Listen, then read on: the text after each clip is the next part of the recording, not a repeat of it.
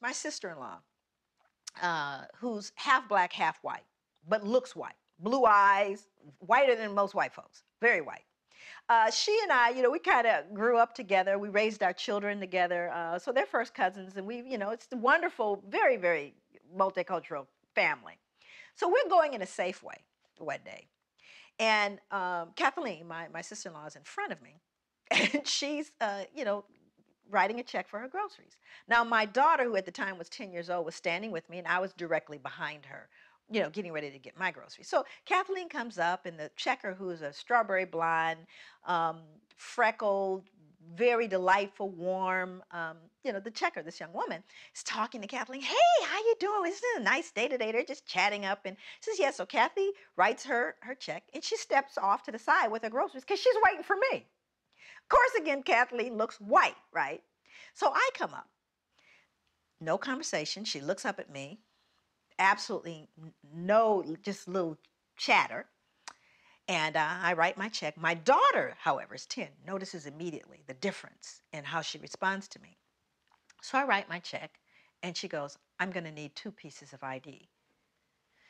At which point, my daughter looks at me, and she gets very, very embarrassed, and tears are kind of coming up in her eye, like, Mommy, you're not gonna let her do this. Why is she doing this to us, right?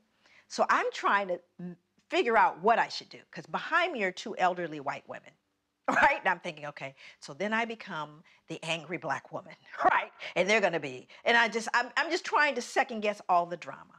So then I just give her the 2 pieces of ID. I said, some things you gotta choose your battles, right? And then it gets worse. She pulls out the bad check book, right? So this is the book that shows the people who've written bad checks. So she starts searching for my license in the bad checks, at which point it's just out of control now. Just as I'm standing there trying to decide what to do, and it's really deeply humiliating. Now my daughter is in full-blown emotionally upset, who's 10. My sister-in-law walks back over. And she steps in and she says, excuse me, why are you doing this? And the checker goes, well, what do you mean? She goes, why are you taking her through all of these changes? Why are you doing that? She goes, well, this is our policy. She goes, no, it's not your policy because you didn't do that with me. Oh, well, I know you've been. She goes, no, she's been here for years. I've only lived here for 3 months.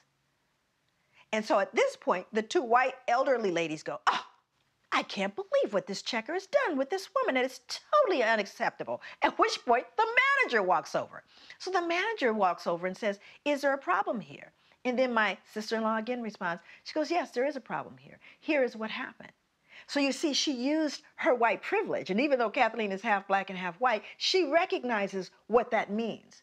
And she made the statement. She pointed out the injustice. And she, as a result of that one act, influenced everyone in that space. But what would have happened?